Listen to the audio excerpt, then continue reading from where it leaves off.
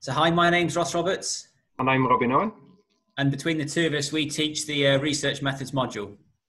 So I'm teaching part A, which is research design. And hopefully by the end of this module, you will learn everything you need to know for your project with regards to how to design it and how to structure your data collection.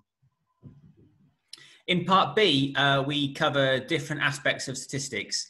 In research, we often have a research question and want to try and be able to answer it. And to be able to answer that question, you have to analyze data, and statistics is the way that we do that. So in part B, we cover a number of different analyses that allow you to answer different research questions.